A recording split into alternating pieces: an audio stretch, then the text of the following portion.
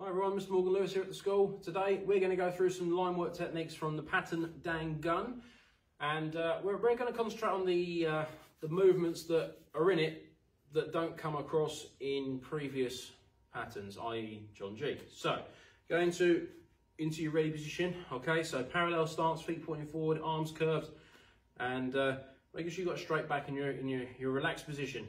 Okay, so we're going to concentrate on four main moves. Okay, so we're in ready position.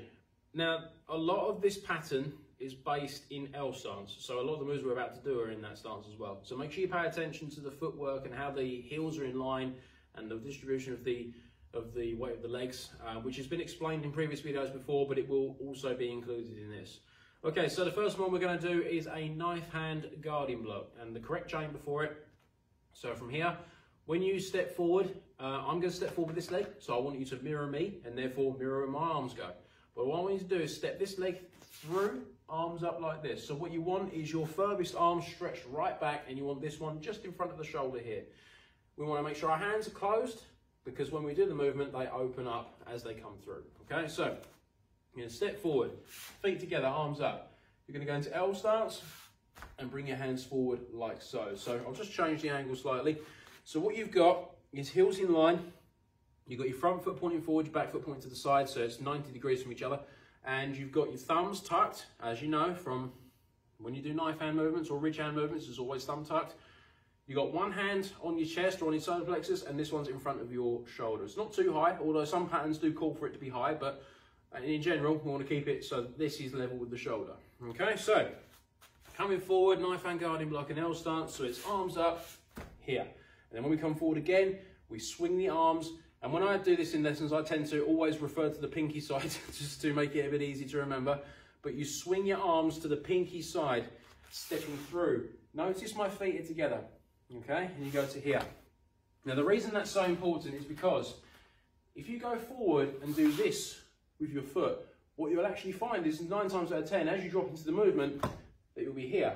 And you can see that my weight is now 50-50. So that's what we call fixed stance, which is the same as an L stance, but instead of it 70-30, it's 50-50, and thus a little bit longer. So from 1.5 to 2 shoulder widths, all right? So again, that's a stance in itself, but it's not the one we want for this movement. And the knife hand guarding block does work very well with the L stance and the dropping back action into it, okay?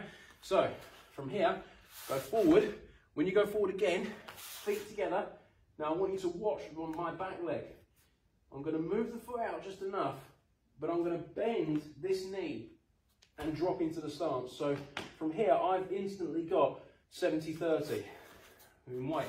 So now if I do it again on this side, here, then go down, and it's more placing emphasis on bending the leg and just stepping this one out. So we're not actually leaning forward, okay?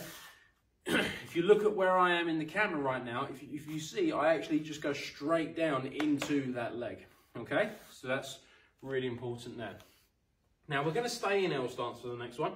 We're going to do a twin outer forearm block. Okay, now twin outer forearm block means that both arms are doing the same thing.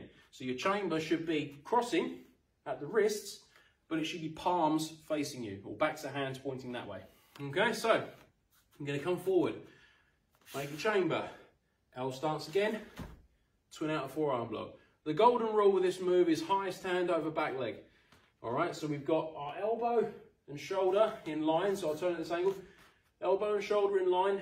Then there's a straight line all the way down across to that leg. All right. So from here, if I now step this leg into walking stance, you can see that that is a rising block, which we'll come to in a minute. But from here, you're in this position, okay? Elbow and shoulder in line. And this one is in front of the shoulder. And what we want is our palms facing outwards.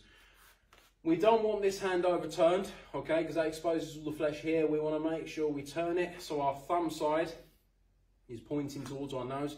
Another way Mr. Martin describes it is if he sticks out the pinky finger, if you can see the tip of your pinky finger, then that's correct. If you can see the whole thing, you've overturned. If you can't see it at all, you've not turned enough. So you just need to see the tip of your pinky finger, okay? So from here, come forward, there. Again, placing emphasis on the L stance. So when I go forward this time, chamber, and it's the same as what I said with the knife hand guarding block. drop into your back leg, move the foot out and twist here. So you're not actually placing too much emphasis on dropping your weight forward. The key to the L stance is to sit back. Okay, so we're here, and then come forward a few more times.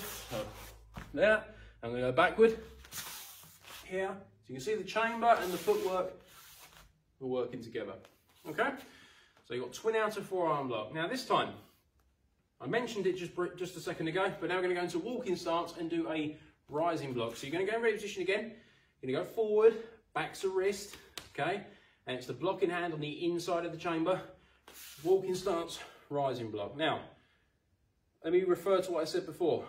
If I move this foot into L stance and turn that way now, that is the exact same position as we need to do twin outer forearm block. So that arm, that elbow should be in line with that shoulder still. Okay, now when you do this, walking stance, okay, 2 shoulder widths in length. So you want to keep your heels down, bend your front knee, back leg locked out, 1 shoulder width wide.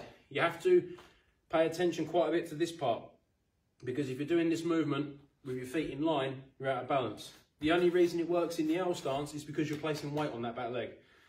From here, because your weight is spread evenly, doing this it's just not going to help you. So you need to push yourself into that stance, wide, nice and long. Rising block, reaction hand back here. Okay, so when you come forward now, reaction hand straight on top of that hand. And remember what I've said in previous videos, imagine you've got a watch on your hand, okay, and you cover it with that one. So you step forward, chamber, and then push. On this one, you want to have your shoulders pointing forward, not quite as far back. When you did the low block in Chonji, which is also in Dan Gun, by the way, your shoulder back here is pushed back slightly. On the rising block, it's forward, okay? And again, if you stuck your pinky finger out, you should only see the tip, or your knuckle of your thumb should be pointing to your center of your nose. So you know you've got the correct turn amount, okay? And then step forward again, rising block, and then backwards, and then backwards, and then backwards. Okay? Last one now, this time, L stance one more time, but this time we're going to go into L stance knife hand strike. Now, that one chambers from the inside, okay? Just the same as the rising block. So, from here, L stance, back to wrist, and then as you go into the movement, you strike out ahead of you, and this one pulls back to your waist. Boom, like so. So you've got this arm outstretched, you've got this one pulled right back here, heels in line, bending your back leg, placing emphasis on that. So when you step forward again, back to wrist, and then it chops out whilst this one pulls back here. Do it from this angle quickly. Okay, so chamber, boom, into that knife hand strike. So you've got a nice straight back, you're pulling this back right here, okay? Squeeze those shoulder blades together, bend that back leg, and we're here. Chamber, boom. Now backwards, chamber, drop. Remember, when you're working L stances, really place the emphasis on feet together and dropping into the leg, not necessarily leaning back or leaning far forward. Okay, now, let's recap on each one. So, I'll do each one forward, and I'll do it to the side as well so you can see all the angles. So, forward we had knife hand guarding block and L stance. Then we had twin outer forearm block. Then we had the rising block, the walking stance. And then we had knife hand strike and L stance. So now this time, do it from this angle so you can see.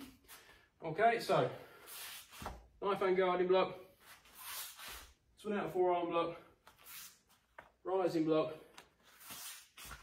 knife hand strike. Okay, so those are some basic movements from Dan Gun. So practice those religiously, work those stances, work those chambers, and that'll give you a good foundation for doing the pattern itself. Remember, you can see the pattern done on the members page, but you know, other than that, at the moment, you've got the movements just one at a time. Okay, so those movements are from the pattern Dan Gun, and practice those really hard. Let us know how you get on in the comments, share the video, and look out for more pattern related content in coming videos. All right, take care of yourselves.